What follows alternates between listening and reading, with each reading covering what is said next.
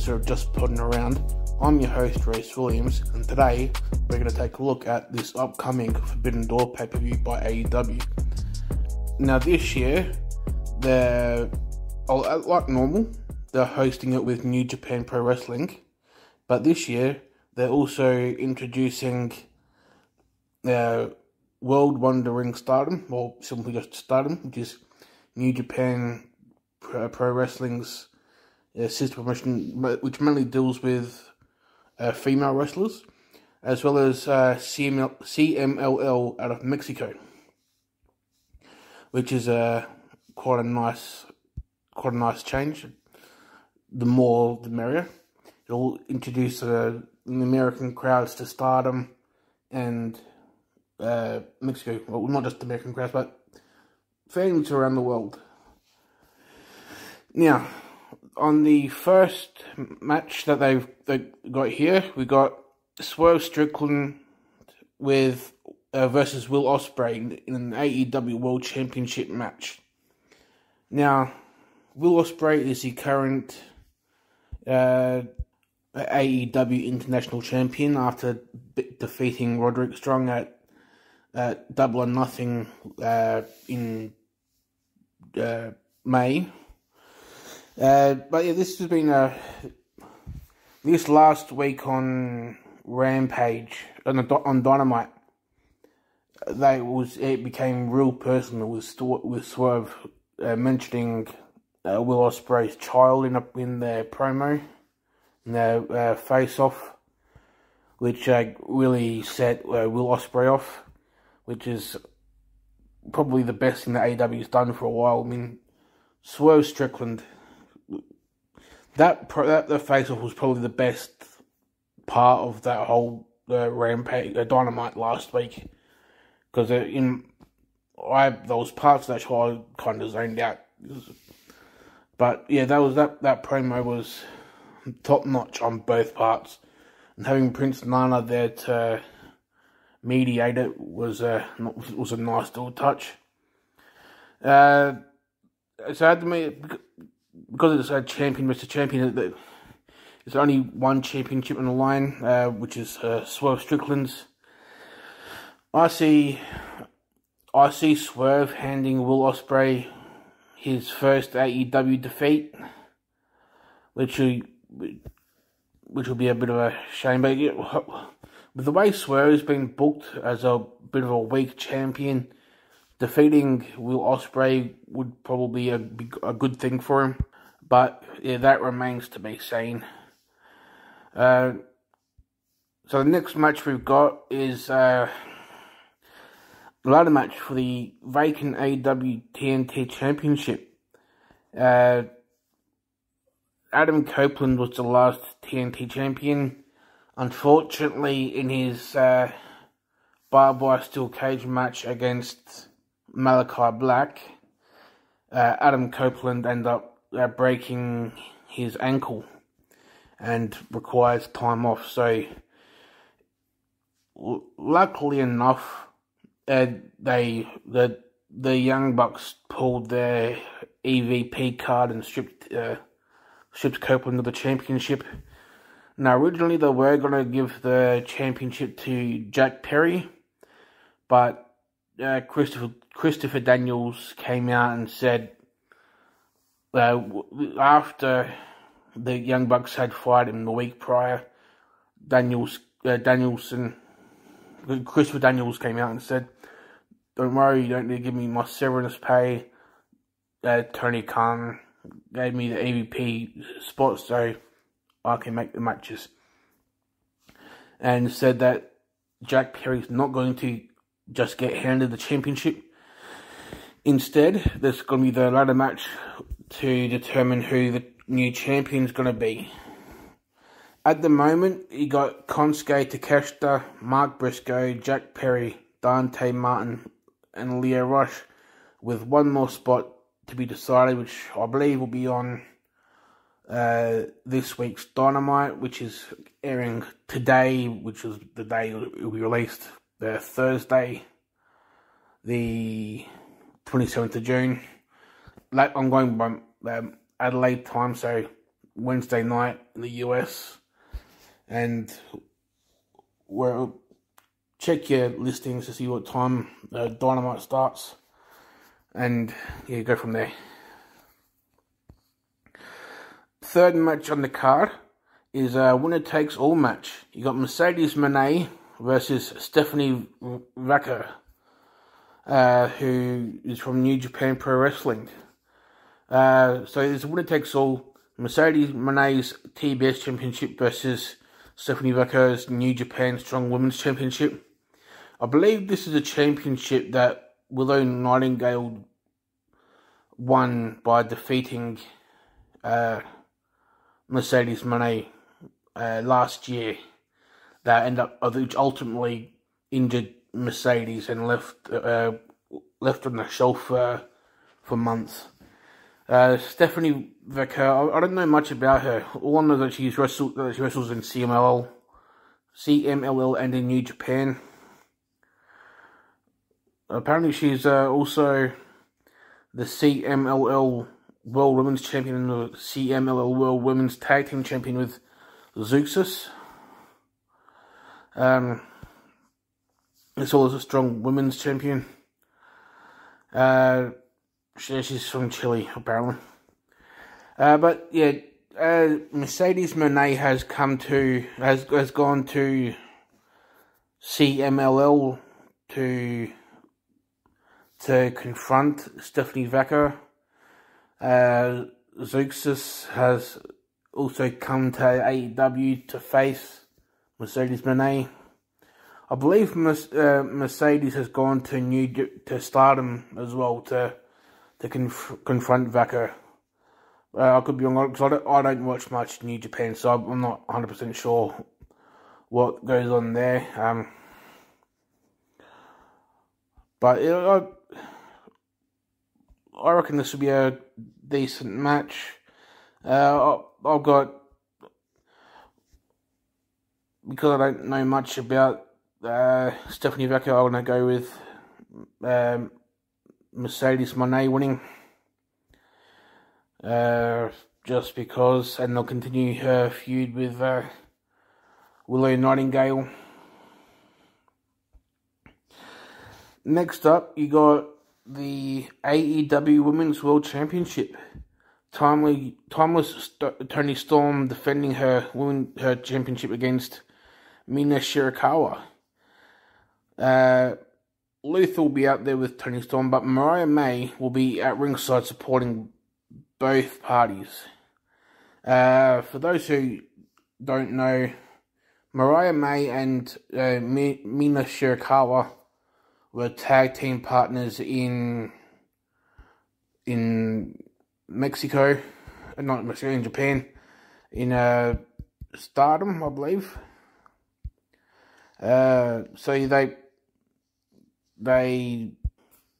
were part of a stable in Stardom called Club Venus, which was Mina Shirakawa, Mariah May, and Zaya Brookside. And they run roughshod in Stardom. But I'm not too familiar with what else is in their past. But the Mariah May Toni Storm thing has been pretty interesting. Their bond. I've got Timeless Toni Storm winning this match, and sometime between now and say All In's next pay-per-view. So sometime between this pay-per-view and All In, I've got Mariah May turning on Timeless Toni Storm, possibly teaming with Mina Shirakawa, or maybe going with the Outsiders, maybe. I'm not too sure, but yeah, I've got Mariah May facing Timeless Toni Storm at All In, given that it's at Wembley, and Mariah May's from London. So yeah, but that remains to be seen. Next up, we've got Zack Sabre Jr. and Orange Cassidy, which should be a typical ZSJ match. I mean, ZSJ is a rather technical wrestler. Orange Cassidy, his gimmick works for him. You can pull out any move from anywhere. This match started from last year's Forbidden Door, actually. Cassidy won a fatal 4-man match, which also included Zack Sabre Jr. And ZSJ wanted a rematch, which he asked for on the June 25th, the June 8th episode of Collision, which Cassidy happily accepted. So yeah, I'll probably give ZSJ this match since Orange Cassidy won the last one. And I know AEW don't really go for 50-50 booking like WWE does, but I reckon they might do that for this match. Just because. So yeah, ZSJ for the win here. Next up, you got Jon Moxley defending his IWGP World Heavyweight Championship against Tetsuya Naito. I'm not even sure how this match came about. Apparently, so Tetsuya Naito was who Jon Moxley won the IWGP Championship from, the World Heavyweight Championship from. And Moxley came out on NJPW Dominion and said he'll face anyone for the championship, and Naito came out and asked for a rematch, which is being granted for Forbidden Door.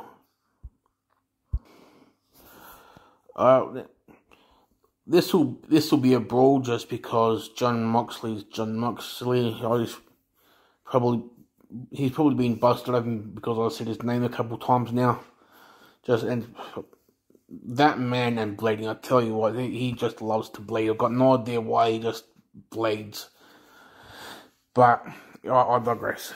This will be a brawl.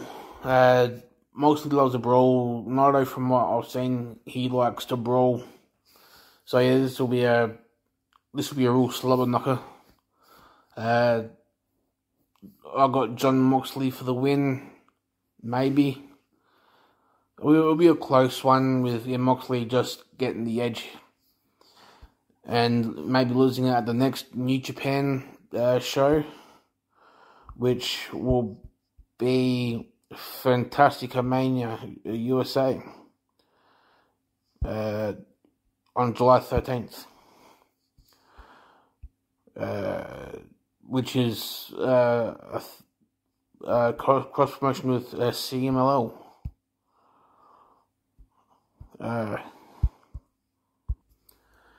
Now the next match on the card is MJF versus Hachicero. Now, he was from CMLL.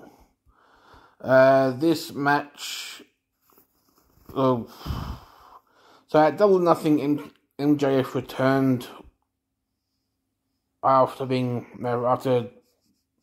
out with an injury that he sustained at World's End, and since then he's had a bit of a beef with the Elite, and Cage of Agony has been on the Elite's side. So Cage of Agony being Brian Cage, Toa Leona, and Bishop Korn. And they brought in Hachicero in to help make things a bit harder for MJF. Which seems to have worked. But so the match was announced for Forbidden Door between MJF and Hachicero, which happens to be in MJF's hometown. But you know, I haven't watched much of Hachicero stuff except for what's been on AEW TV. I'm going to go with MJF winning. They seem to love having MJF win in his hometown. So, yeah, I've got MJF winning. Next up is Bryan Danielson versus Shingo Takagi in the Owen Hart Cup, which is the third match of the men's bracket. In the winner of this match will go on to face Pac in the semi-finals, with Pac having beaten Claudio Castagnoli. The other two matches that left in the quarterfinals is Rey Fenix versus Jay White, and Jeff Jarrett versus a wildcard entrant. I've got no idea who the wildcard entrant is going to be, but they'll be facing each other on this week's Dynamite. This is also Bryan Danielson's swan song year. He's retiring from full-time performing because he wants to spend more time at home with his kids and wife. As for what Hikaru, this fella's in it, Shingo Takagi.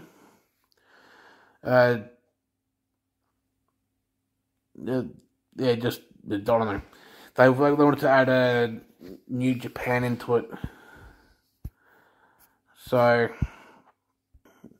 now I have Bryan Danielson winning this match. It should be a good match.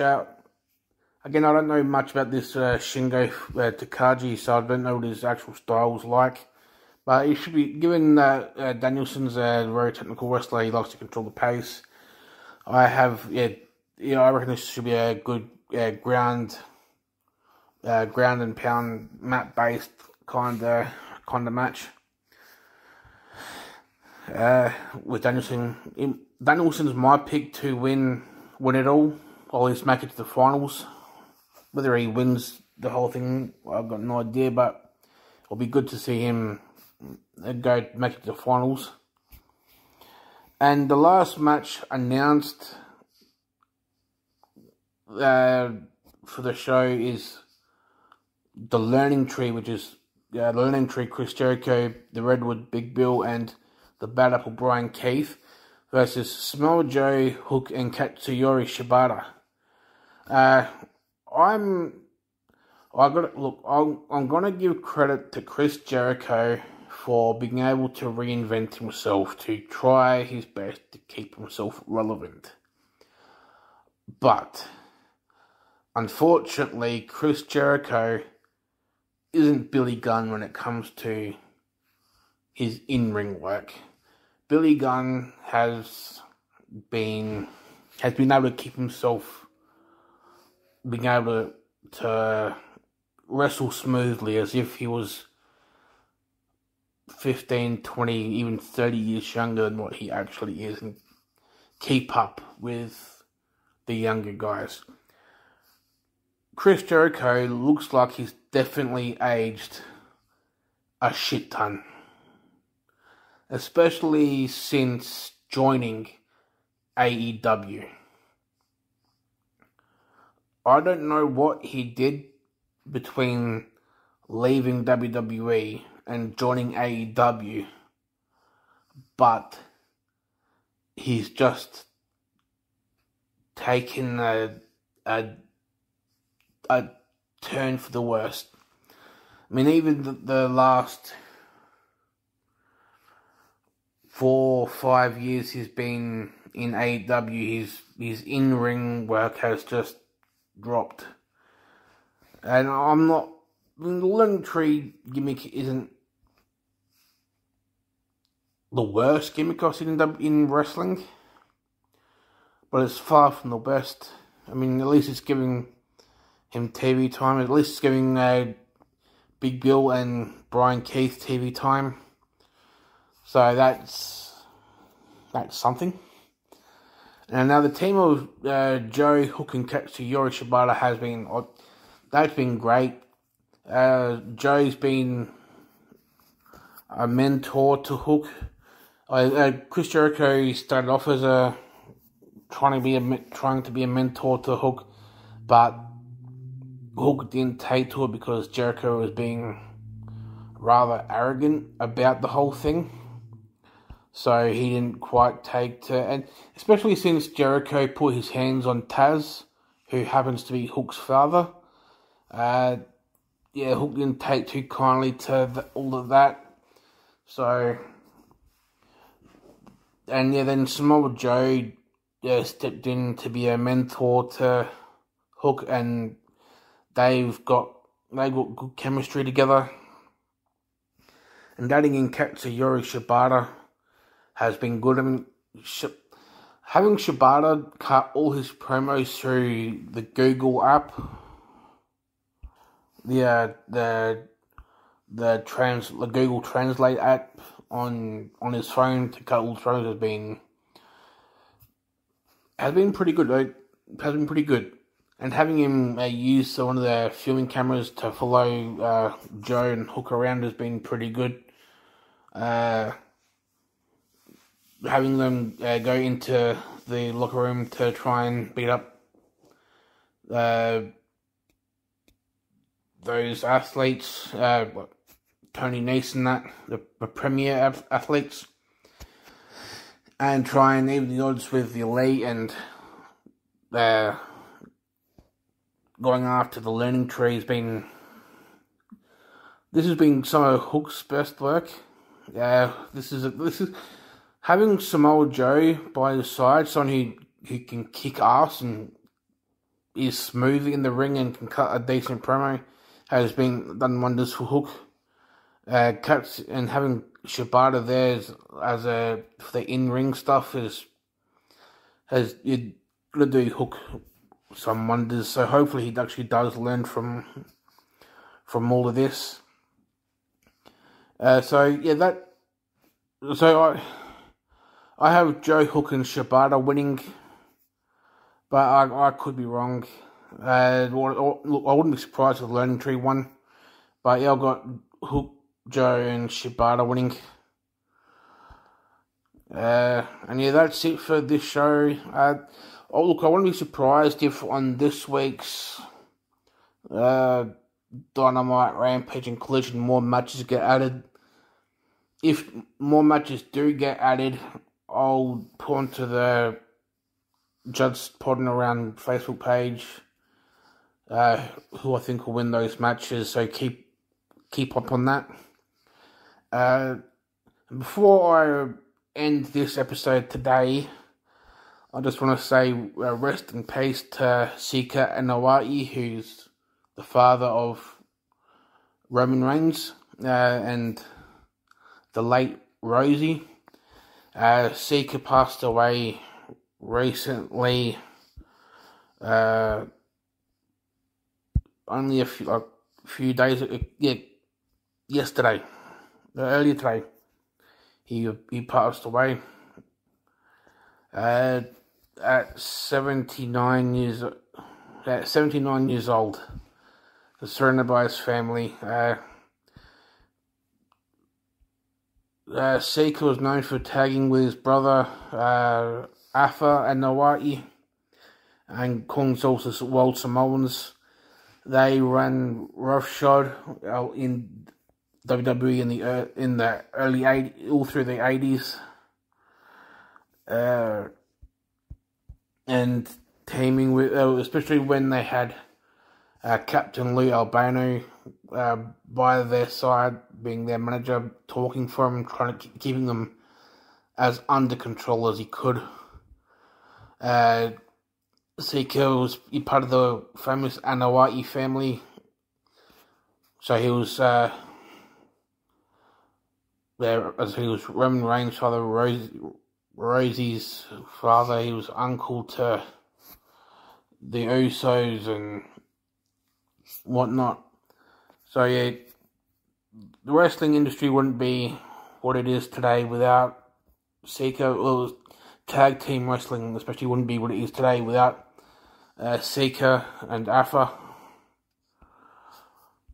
So it's a great loss for not only for the wrestling world, but for the Anoa'i Fatu family. Yeah, there's nothing I can say will be able to. I won't be able to say anything that will really express how much Sika means to the wrestling industry. So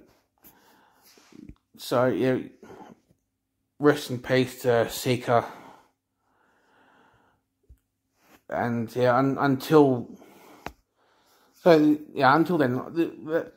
I want to end it on that note. And make sure you keep up to date with all my socials, at JPA Podcast, on Twitter and Insta, just putting around on Facebook, Bulldozer Williams on YouTube. Make sure you go onto my Facebook page to make sure to keep up to date with if there's any more matches announced for the Forbidden Door card. I'm sure there will be at least another 3 or 4 matches added, especially for the pre-show, or maybe some of these matches will be added as pre-show matches. So, and join me next week as I look back at this show, as well as previewing Money in the Bank. So yeah, keep around, and until then, have a good one.